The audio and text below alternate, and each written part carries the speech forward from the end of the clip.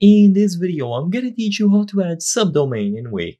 It's a very easy process, so make sure to follow along. Adding a subdomain in any WIX website that you have is extremely simple. All that you have to do is sign into your WIX dashboard, and in here, usually, if you are still setting up your page, you will find this option here, Connect a Custom Domain. As you can see for me, it is the second step, and this actually refers to connecting a subdomain.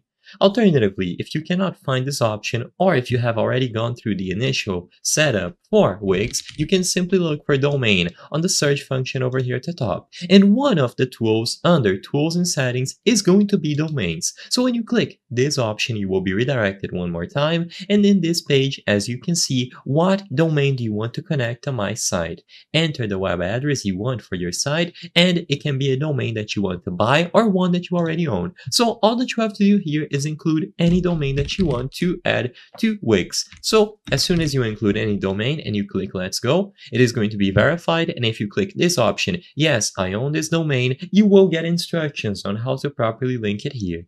Usually this is going to be referring to going over to the original hosting service where you have this domain and disabling some sort of protection in there, such as the domain lock and other features, and then this is going to allow you to transfer the domain and add it as a subdomain to your WIX website. So all that you have to do is to go over to the connect the domain option and include the domain here. If it is a domain that isn't owned by anyone including yourself, you will be able to acquire it, as you can see here in this example, by buying the specific domain now.